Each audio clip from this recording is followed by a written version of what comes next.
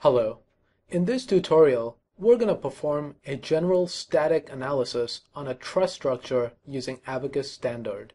The truss is displayed on the monitor behind me. The truss structure is fixed at one end with pin joints, which means it cannot move or translate in the X or Y direction. However, it is free to rotate about the Z-axis. Three concentrated forces of 3,000, 5,000, and 6,000 newtons are applied at three nodes of the truss. We are going to use the dimensions from this schematic. We will be using SI units, where length is in meters. The radius of the truss members is 1 centimeter, or 0.01 meters. The truss is made of steel with a density of 7.8 grams per centimeter cube, a Young's modulus of 200 gigapascals, and a Poisson's ratio of 0.3. The truss in this example is a two-dimensional truss, so we're going to be working in a 2D plane. This means we're not going to create a 3D model of the truss the way we created a 3D model of the barbell stand. Instead, the truss members are going to be modeled using line segments. Then we're going to create sections, truss sections, and assign these to the truss members. And when we mesh the model, we're going to use truss elements and apply them to the entire truss structure. In Abaqus, truss elements carry only axial loads, and they deform only by axial stretching. Basically, truss elements are one-dimensional bars or rods. Since truss structures, at least theoretically, are designed to carry purely axial loads, that is tensile and compressive loads, and do not undergo bending, this makes Abaqus's truss element the ideal element for truss analysis. The joints in our truss will be pin joints, which means they can only transfer forces, but not moments, since pin joints allow rotation. However, we will not specifically be telling Abaqus that the joints are pin joints, because truss elements in Abaqus are expected to be pin jointed at their nodes. Now that we've got it all planned out, let's get started. We're going to start by renaming the model. Right-click on Model 1 in the Models tree and choose Rename. Type in Truss Structure and click OK. Next, we're going to create the part. Double-click the Parts item. You see the Create Part window. Let's name our part Truss. Since it's going to be a 2D truss, we're going to set the modeling space to 2D planar. We can set the type to deformable, since the truss structure will be deforming under loads. And we'll set the base feature to wire, so we can model the elements of the truss by using wire features. We can set the approximate size to about 10 meters, since this will help with sketching. Then click on Continue. You enter the sketcher mode. We're going to sketch the truss by using the Create Lines Connected tool. You can draw the elements of the truss by moving your mouse around the screen and clicking. Every time you click, you create a node. In this way, you can draw out the entire truss, and when you want to exit out the Create Lines Connected tool, right-click and choose Cancel Procedure.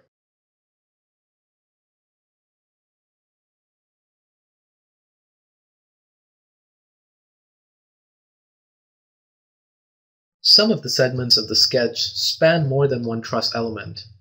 Therefore, we need to split them up. We can do this using the Split tool. You might find the Split tool hidden behind the Auto Trim tool. To reveal the Split tool, press down on the Auto Trim tool with your mouse. This will reveal the rest of the toolbar. The Split tool is the last tool on the toolbar. At the bottom of the Sketcher window, you can see Abaqus prompting you to select the curve that needs to be split. So select the line segment that you want to split, and then select another line segment that intersects with it. The split will be created where these two lines intersect. Repeat the procedure until all the line segments are independent truss elements. We shall now use the Add Constraints tool To specify which of the elements of the truss are of the same length, click on the Add Constraints tool. You see the Add Constraints window with a number of options. Choose Equal Length. Below the Sketcher window, Abaqus prompts you to select the lines for the equal length constraint. You can select multiple line segments by holding down the Shift key and clicking on them. Then click on Done. Repeat the procedure for the other set of equal length segments. We shall now dimension the truss using the Add Dimension tool. Click on each truss segment that you wish to dimension and type in the length in the prompt at the bottom of the Sketcher window. Then hit the Enter key on your keyboard. All the members of our truss have one of two lengths. Since we've already told Abaqus which of the segments share the same length, we only need to enter the dimensions twice.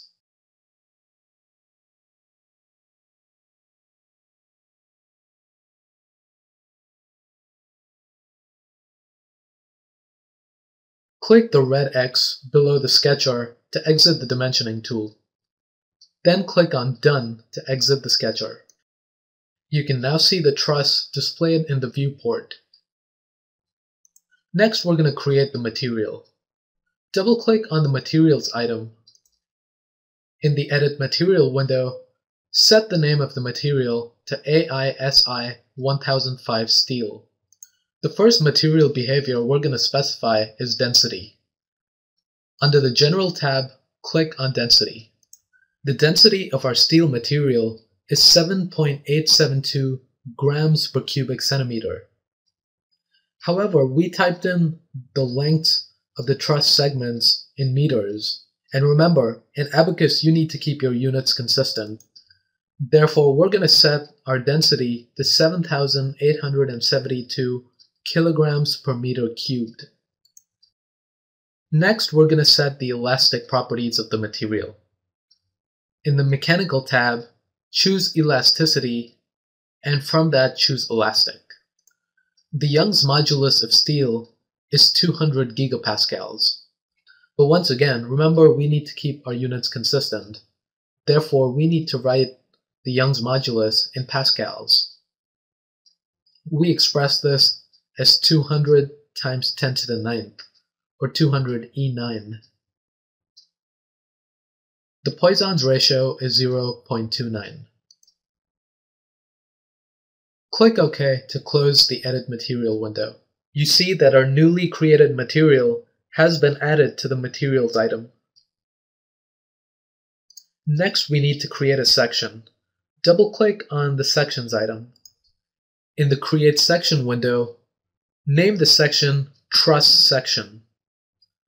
Set the category to Beam and choose Truss from the type. This tells Abaqus that we're creating a truss structure. Click the Continue button. In the Edit Section window, make sure that the material is set to steel. For the cross-sectional area, type in 3.14 E-4. We get this number because the radius of each truss member is 1 centimeter, or 0.01 meters, and you multiply, you square that and multiply it by pi to get the area, and that gives you 0.000314116. Then click the OK button. We can now assign this section to the truss. Expand out the parts container and expand out the part called truss. Double-click on Section Assignments. Abaqus prompts you to select the regions to be assigned a section. Using your mouse, select the entire truss structure. You see it light up in red. Then click the Done button. In the Edit Section Assignment window, ensure that the section is set to the section you've just created, which is the truss section. Of course, you don't really have any other options anyway. Then click on OK. I'm going to collapse the parts container so the rest of the tree is visible.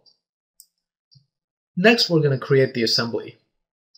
Expand out the assembly container and double-click on Instances. Notice that you are now in the assembly module. In the Create Instance window, set the instance type to dependent with mesh on the part. When we later create the mesh, we're going to create it on the part itself, as opposed to creating it on an instance in the assembly. Click the OK button. You see that Truss has been added to the instances container. Now let's define the steps in the simulation. If you expand out the steps container, you notice that Abaqus has already put the initial step in place. Double-click the steps item and you get the Create Step window. We're going to name our step Loading Step. It has by default been inserted after the initial step. We set the procedure type to a static general analysis and click the Continue button. We can type in a description in the Edit Step window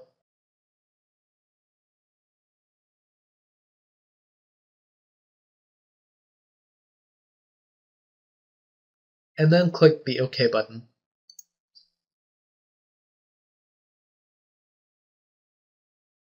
Next, we create the field output requests. In the field output requests container, Abaqus has gone ahead and created a field output called foutput1. Let's rename it by right-clicking on it and choosing Rename. We'll name it Selected Field Outputs.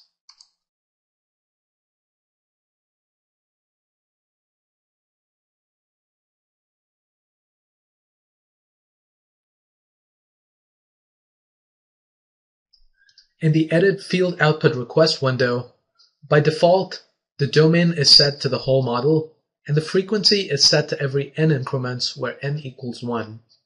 We're going to leave these set at the defaults. For the output variables, we're going to disable strains and contact, and leave the rest of them at the default values.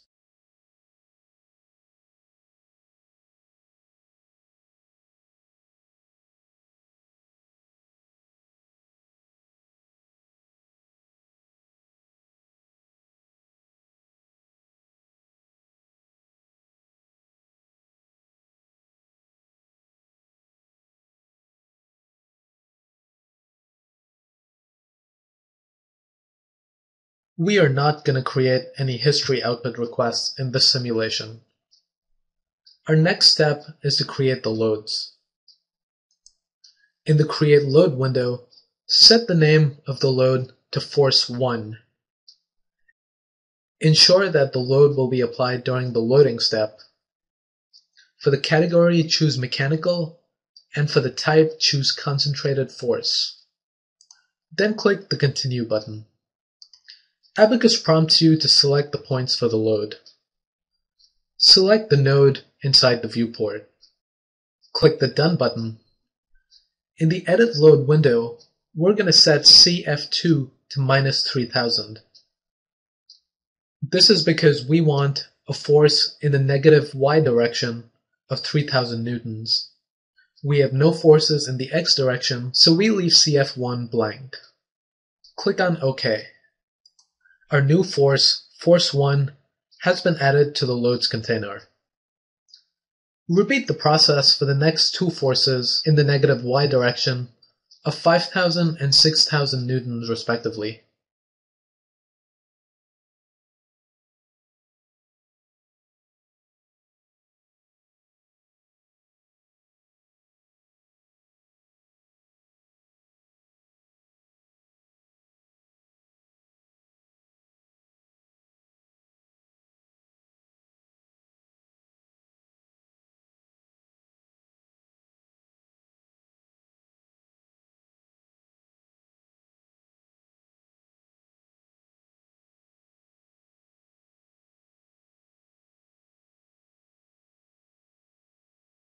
Next, we create the boundary conditions.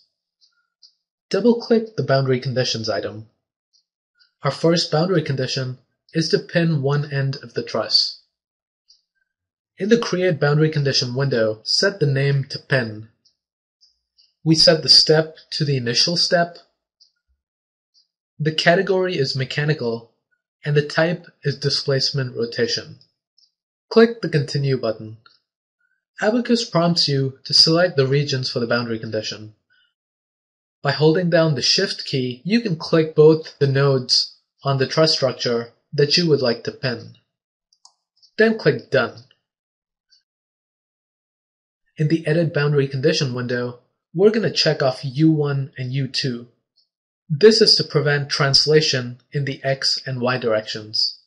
However, we're not going to check off U3 because we want to allow rotation in the XY plane, or rotation along the Z-axis. This gives us a pin joint. Click on OK. You notice that the constraints are displayed in the viewport, and that our new boundary condition has been added to the boundary conditions container. Our next step is to mesh the truss. When we instanced the truss inside the assembly, we specified that the instance would be dependent, which meant that the mesh will be on the part. So expand out the truss part in the parts container and double-click on Mesh. You are now in the Mesh module. Our first task is to set the element type. You do that from the Mesh menu by selecting Element Type. Abaqus prompts you to select the regions to be assigned element types. Select the entire truss using your mouse and click the Done button. We set our element type to 2-node linear 2D truss elements.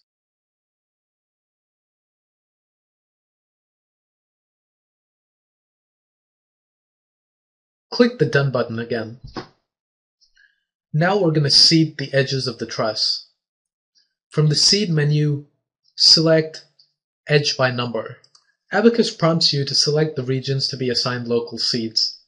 Select the entire truss once again and click the Done button. We would like to have 4 elements for each segment of the truss, so type in 4 and hit the Enter key on your keyboard. We can now mesh the part by choosing Part from the Mesh menu. When Abaqus prompts you to mesh the part, click the Yes button. The truss changes color in the viewport, indicating that it's been successfully meshed. And you see the message, 10 elements have been generated on the part at the bottom of your screen. Now we can create the job.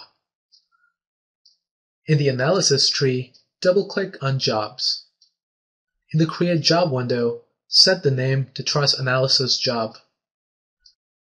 Make sure that the source is set to the model and that truss structure is selected. Click Continue. In the Edit Job window, you can add a description of the job.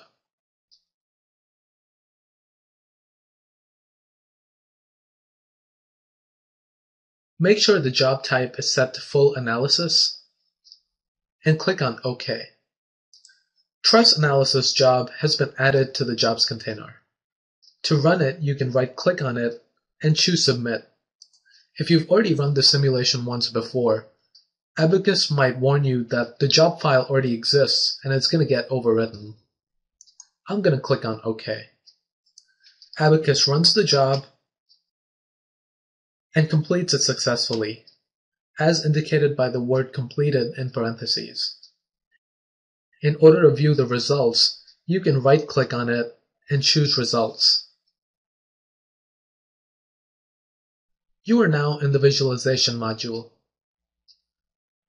You can view deformed and undeformed shapes of the truss structure by clicking on the View Deformed Plot and View Undeformed Plot tools. If you'd like to have both deformed and undeformed plots overlaid over one another, use the Allow Multiple Plot States tool.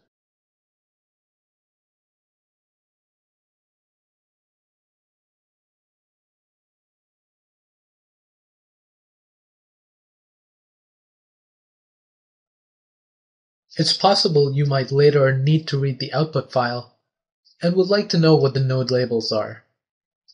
To display them, click on the Common Plot Options tool. In the Common Plot Options window, go to the Labels tab. You can check off Show Node Labels and click OK. The node labels are now displayed in the viewport. Next, we would like to plot the displacement as a color contour. From the Result menu, choose Field Output.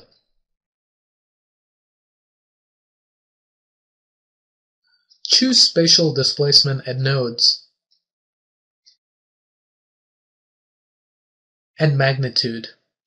This will display the magnitude of the displacements in the color contour. In order to display it, we set the plot state to Contour and click OK.